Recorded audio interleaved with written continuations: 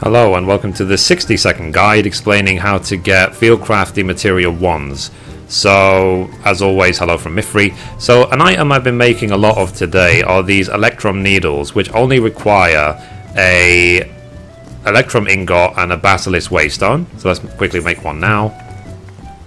And if you desynth it with Goldsmith, it doesn't matter if it's high quality or normal quality. They cost about 1200 gil each to make, on my server even less. And then simply desynth. And these can produce up to 2 Fieldcraft Demimateria Is out of them. So I've just about finished desynthing 99 of them, which cost me not much gil at all really.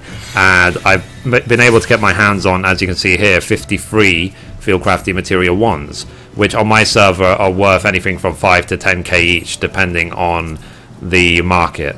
So that's basically it. So if you want to get your hands on quick Fieldcraft Demimateria Is, that's a way to do it.